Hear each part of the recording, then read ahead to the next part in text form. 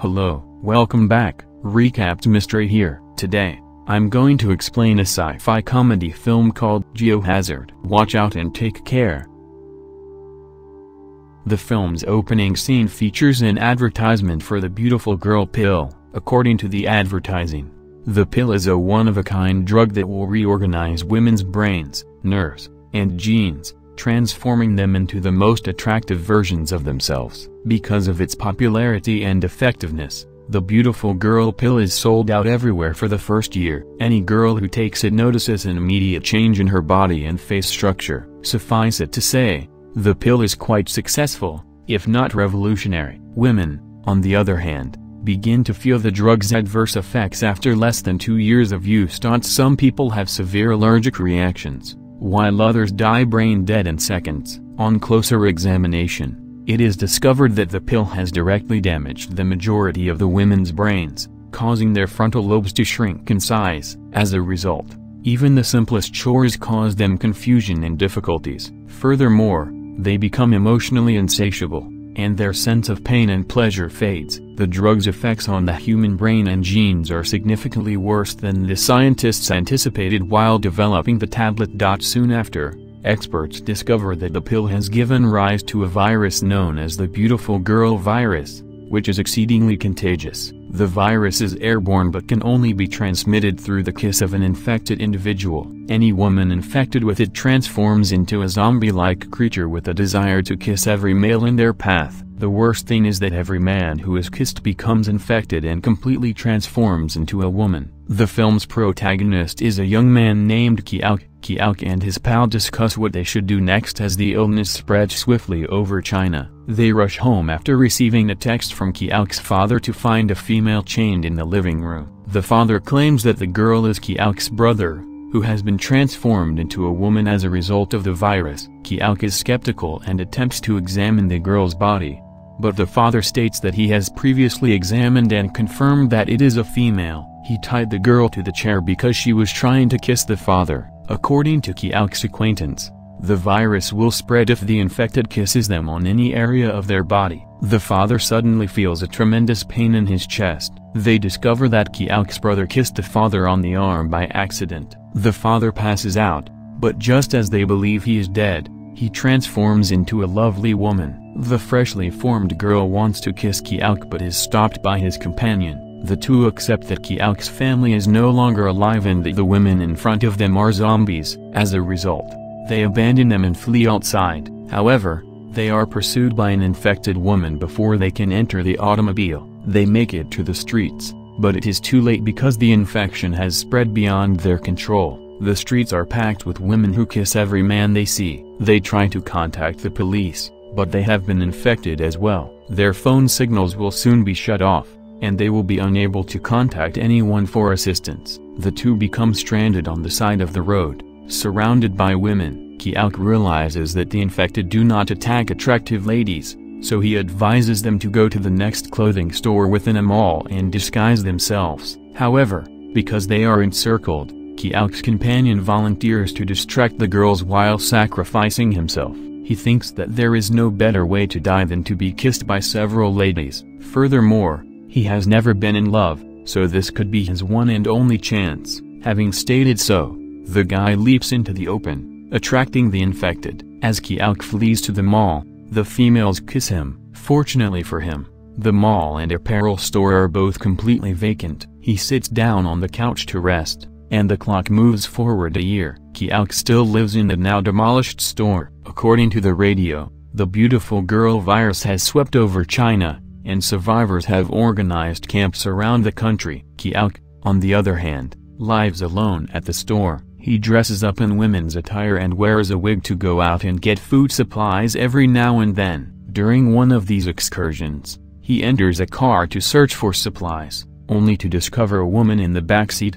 In an attempt to save his life, he flees, but an infected woman pursues him to the store. She strikes him from behind while he is checking the supplies, but Kiauk is saved by a stranger just in time. The stranger is accompanied by a girl who, surprise, does not attack them. She has been infected by the virus, but her body has not changed into a zombie, indicating that she is immune. The man's name is Li Wei, and the girl's name is Xiaoqi. Li Wei is a member of a survival camp who is looking for survivors. On his quest, he came across Xiaoqi and rescued her. He is taking her to the tower, where a group of doctors has been trying to find a cure for the beautiful girl virus because she is the only lady in China who is immune. Xiaoqi is a valuable asset to humanity who has the ability to halt the pandemic. Qiao is invited to the survivors' camp by Li Wei since it is far safer than staying at the mall. The three then proceed to the parking lot. Qiao had left his car parked a year before. He tries to restart it as Li Wei protects them from the infected. The automobile soon starts,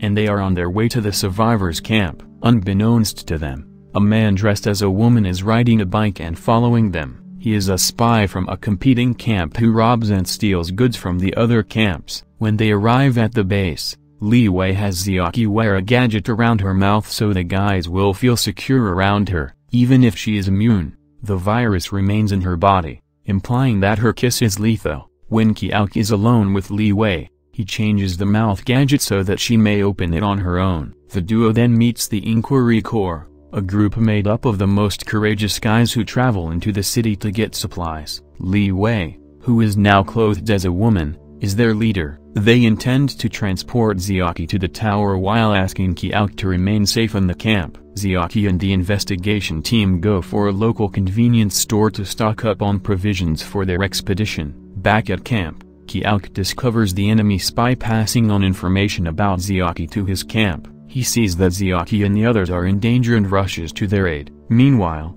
the enemy camp attacks the investigative corps and Xiaoqi. They are holding Xiaoqi captive, but a sniper from the investigation corps fires on them, resulting in a gunfight. Qiao comes just in time to get Xiaoqi to a safer location. The shootout becomes heated, and the majority of the members of the investigative corps are slain. Qiao, Li Wei, and Xiaoqi are the only survivors. But, before they can run, the other group apprehends them. The leader makes Xiaoqi wear the mouth device for her own safety and intends to utilize her for his own gain. But his ambitions are thwarted when she effortlessly removes the device thanks to the tweak Qiao made earlier. She then kisses the leader on the lips. As he falls to the ground and begins to morph into a lady, his teammates flee in fear of the same fate. The three survivors return to their van, which is now surrounded by sick women. Because he is still dressed as a girl, Li Wei offers to get rid of them. He murders them all, and the three continue driving to the tower. After a few minutes,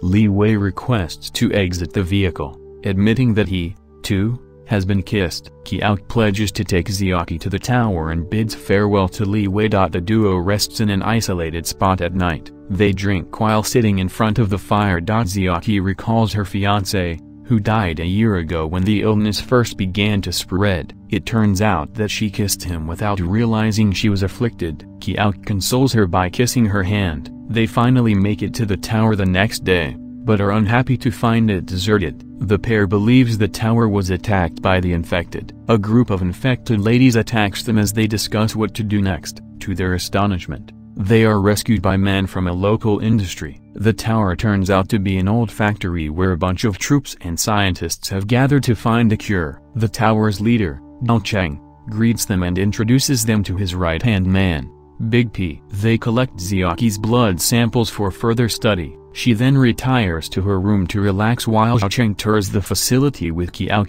He is initially escorted to the lab, where Doctor Who is examining blood samples. Who is an alcoholic with a tendency to forget things, yet he is the best researcher they have. Then, Qiao is led to the section of the lab where the afflicted girls are housed so that the physicians can research them. The chamber where infants are housed is the most startling aspect of the facility. Qiao is skeptical since Dao Cheng maintains that the babies were recently rescued. Everyone gathers for dinner at night. Doctor Who becomes inebriated and confesses that in order to manufacture an antidote, a chemical must be removed from Xiaoqi's brain, and she would die instantaneously as a result. Even after that, the antidote will not be sufficient to save humanity. Qiao glances at Dao Cheng, perplexed, and has the impression that he knows everything. He hurriedly shoves Dao Cheng aside and flees with Xiaoqi. Dao Cheng, Big P, and the other guys trail them. Ziaki inadvertently enters a room and discovers non-infected women inside. It turns out that Ziaki is not the only person who was not affected by the virus, but before they can ask any additional questions, Big P knocks Kiauk unconscious. When he regains consciousness, he learns that the women who are immune to the virus are referred to as the wisdom species. They have a special chemical in their brains that will aid in the creation of the antidote. Zhao Cheng intends to utilize them to research the virus and develop a vaccine to end the pandemic. Despite his good intentions, he intends to murder the women for something that isn't even assured. Furthermore, he forced his men to mate with a kidnapped wisdom species in order to give birth to the kids that Kiauk had noticed earlier. When the ladies die, he intends to utilize the kids as the antidote because they, too, are of the wisdom species. Kiauk agrees to assist Zhao Cheng with his scheme for the good of humanity, but requests one last meeting with Ziaki. He approaches her and informs her of his resolve to assist Zhao Cheng. Ziaki is disappointed, but before departing, Kiauk instructs Zhao Cheng to make the women wear his mouth device when they are brought outside for surgery. Ziaki picks up on the idea and shows all of the girls how to remove the mouthpiece on their own. The girls are forced to wear gorgeous clothes the next day and are taken to the operating room. They are also forced to wear mouthpieces that Kiauk has discreetly altered. As the operation begins, they remove the devices and kiss all of the doctors, infecting them. Meanwhile, Kiauk rushes to the area where the afflicted women are being held and frees them so that they can attack Zhao Cheng's troops. Their scheme succeeds, and the girls are eventually liberated. They gather their children and flee the factory with Ziaki. But Kiauk remains to broadcast the truth about the tower to survivors all throughout China via radio. He is quickly attacked by Zhao Cheng, and the two battle. Zhao Cheng is about to execute him, but Ziaki arrives just in time and saves Kiauk. Ziaki, on the other hand, is stabbed during the scuffle. Finally, Ziaki and Kiauk broadcast the truth about the tower to the survivors via radio. They believe Ziaki has no chance of surviving the injury, but Kwaku refuses to let her die alone. Finally, they connect two wires, causing an explosion that blows up the facility and kills themselves in the process. Outside, the remaining wisdom species and their children watch the place burn. The film concludes with them walking away, resolved to use their newly learned information to put a stop to the pandemic. The end. Please subscribe to assist the channel, turn on notification and leave a like. Thank you for taking the time to watch. See you again soon.